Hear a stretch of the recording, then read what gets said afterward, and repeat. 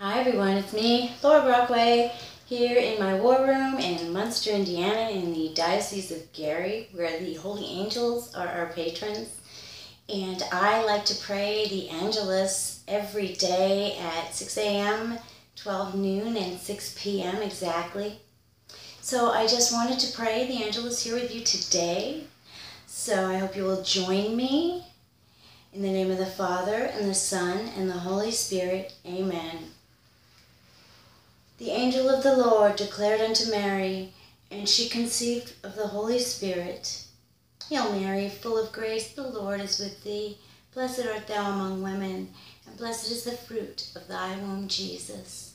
Holy Mary, Mother of God, pray for us sinners, now and at the hour of our death. Amen. Behold the handmaid of the Lord, be it done to me according to thy will. Hail Mary, full of grace, the Lord is with thee. Blessed art thou among women, and blessed is the fruit of thy womb, Jesus. Holy Mary, Mother of God, pray for us sinners, now and at the hour of our death. Amen. And the Word was made flesh, and dwelt among us.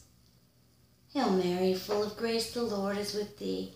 Blessed art thou among women, and blessed is the fruit of thy womb, Jesus.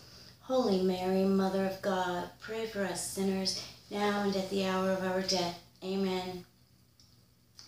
Pray for us, O Holy Mother of God, that we may be made worthy of the promises of Christ. Let us pray. Pour forth, we beseech you, O Lord, your grace into our hearts, that as we have known the incarnation of Christ, your Son, by the message of an angel, so by his passion and cross, we may be brought to the glory of his resurrection. Through the same Christ our Lord. Amen. In the name of the Father, and the Son, the Holy Spirit. Amen. As you can see, the Angelus is a short prayer.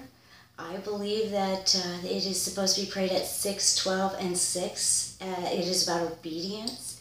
It's a beautiful prayer. It's thanking the angels, thanking Mary, thanking Jesus.